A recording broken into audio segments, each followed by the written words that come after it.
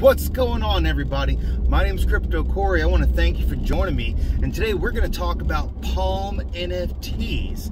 And not just normal Palm NFTs, we're talking about the DC Bad Cow NFTs. There was an interview today with Matt Mason, and he had a couple of small little fine points that he made that I just want to kind of get out to the community.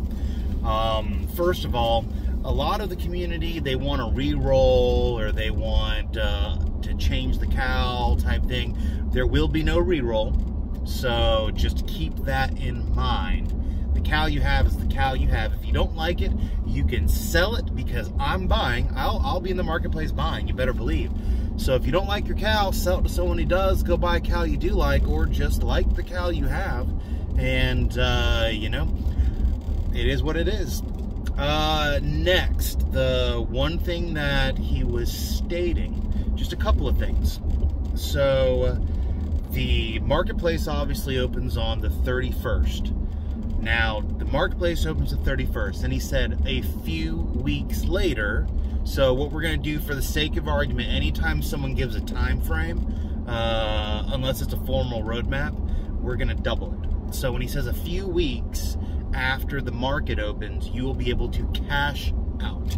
Now, what type of cash out? It's going to be MTL style cash out. Is it going to be USDC? Is it going to be going into some form of a crypto? We don't know exactly the cash out style, but we do know we will have a cash out 2 weeks, a month, after the market actually opens up on the 31st. So that's exciting. Not that I care about the cash out. Even when the VV cash out comes, I won't be cashing out. So next, we're going to try to cover everything we can. The Night Watch NFTs. So if you know anything about the Bat Cow project, when you own a Bat Cow, you already own a Bat Cow. Not if you buy one in the marketplace when the marketplace opens, but if you are a owner of a Bat Cow right now, you are technically eligible to get an airdrop, which is a Night Watch NFT. So it'll be a Night Watch NFT. It pertains to your district. There's a fixed amount of those. Those will be the only ones that are ever minted of that kind. And you have to have it during the snapshot. Now, the snapshot, they're not announcing when the snapshot will take place. We just know the snapshot will happen after the market opens. So if you buy a cow, or if you sell a cow, you are not eligible for that NFT airdrop. Now, you might ask, what is this Night Watch NFT? The way it's described, there are probably going to be more similar Night Watch style NFTs, but not quite the same as the originals. And these have been described as pieces of a puzzle. So these things might help solve something that we're going to be doing, whether it's they solve something in your particular district, or a combination of them can solve something in the whole realm of Gotham, but we don't know fully. So that's the next thing. I'm just going to keep trying to fire on through this. Another thing, floppy disks. Floppy disks are going into the overdrive. What you can do is you can take your overdrive, you can burn your NFT, your floppy disk, and then you can use that to redeem a new NFT. Now, I'll get into some speculation, and then I'll also get into what we know from the last interview we heard from Matt Mason. We know that you can, what's called like a merging burn, where you can take a collection, an amount of floppy disks, burn them together, and to combine them into one NFT. So you're going to burn multiples to get one NFT. What we don't know is what's the max amount you can burn, how you can combine your collectibles to burn, if you can burn the same one twice in the same merge, or if you can burn only 5 NFTs, if you can burn all 15, if you can burn 5 of the legendaries, you know what I mean? Like, we don't know exactly the different styles of burns that we will be allowed to do, But the speculation side, I did see a tweet where it looked like there might be somewhere around 225 variant styles of NFTs that you could potentially get from the overdrive. Now, don't quote me on that. I try not to go into speculation where I tell you what's going to happen anymore, because of the way that when things don't happen, you might get upset. Next, all right, so this is kind of like the big one. A lot of people really need to pay attention to this.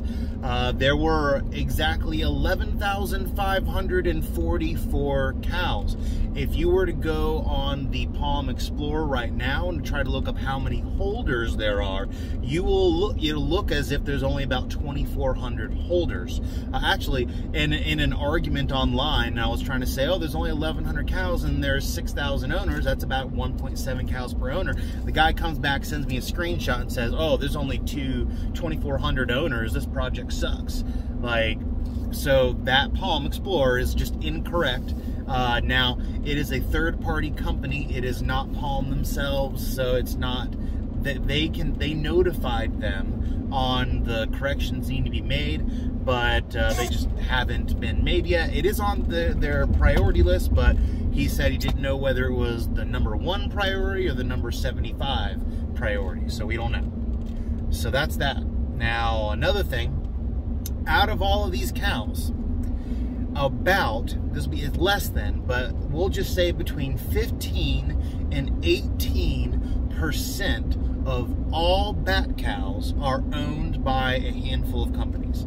So they're going to be owned by DC Comics, they're going to be owned by Palm NFT, and they're going to be owned by, I guess, a small group of people who are heavily involved into the space. I think I heard a name drop, NFT project name drop of Clone X, which I think that they are like a top 10 NFT project right now in the space. So we've got really big wigs, really big, high up there NFT people, and they are holding, along with DC Comics and Palm, they're holding between 15 and 18%. Now, if we're talking numbers, we'd be like, what do those numbers actually look like? Then we would say 900, or somewhere around 900, is owned by DC Comics and owned by Palm. And then the other 1,100 out of that, so 2,000 total, are owned by this other entity that's involved in the project. So less than 15 to 18% of, I guess, like a corporate version of ownership. Now, they say the intent of this style of ownership is for giveaways and advertisements and things like that, and that's absolutely going to be true. There's probably some gifting and stuff that's going to be in there as well, but at 15% of total supply, I don't see any issue with that. That's not enough to completely make or break a company if they were to dump it or pump it, basically. So that's pretty much it. That's pretty much all we got out of the last little discussion that Matt Mason had.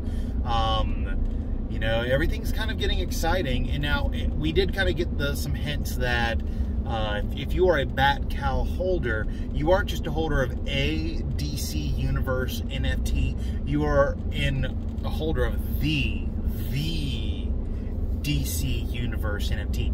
This bat cow will be the king's crown that gets you in and out of exclusive drops and things like that other people just won't be able to be a part of. So if you are a cow owner, you have some super exclusivity when it comes to the future of buying, selling, and being in the front of the line for all things involving this DC Universe NFT metaverse world, this project in a general sense. I'm really excited for the project. I own multiple cows. I think now, there's a cow contest for who's got the coolest cow, and I hate saying that the cow who laughs, there's only 9 of them, and one of them's like all carbon fiber. And I saw a full Damascus cow man, some of these things are hot. So, you know, I've got an all yellow cow, which is pretty cool. He's actually pretty rare. And then I've got a white cow who's got like a very stone look to just the mask itself. And then I've got like a black and gray cow. So I want more cows. I wish I would have done more. I wish I would have minted 16 cows now. If I would have known what I know now, I would have maxed out my ability to purchase cows. I didn't.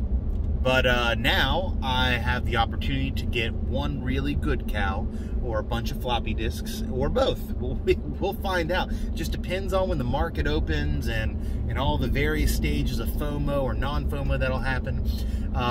Floppy disks will be very interesting when the market opens because they had so many of them made, so you'd think that they would be cheap. But how many people even know that they have those? How many people are even going to know to sell them? So the awareness on the availability to sell your floppy disks, we just don't know. And people could all of a sudden find out, oh, hey, I could sell this, and hey, I just want to get, you know, 20 bucks out of it. And they'll go and they'll sell it for 20 bucks, and I'll gobble the crap out of those things for that price range. But, you know, at the same time, after a few people start burning into that drive, and people start seeing what NFTs are coming out of the drive, if we get some crazy stuff, you know, I don't see those floppy disks staying cheap for long. So, again, not financial advice, just my personal thoughts and what I think I'm going to do with the project. And I'm super excited. I don't know if you are. But if you want, please tell me your thoughts in the comments below. Please like this video and subscribe to the channel. Again, my name's Crypto Corey. Nothing I say is financial advice. And I'll see you on the next one. Have a good day, you Bruce Wayne sons of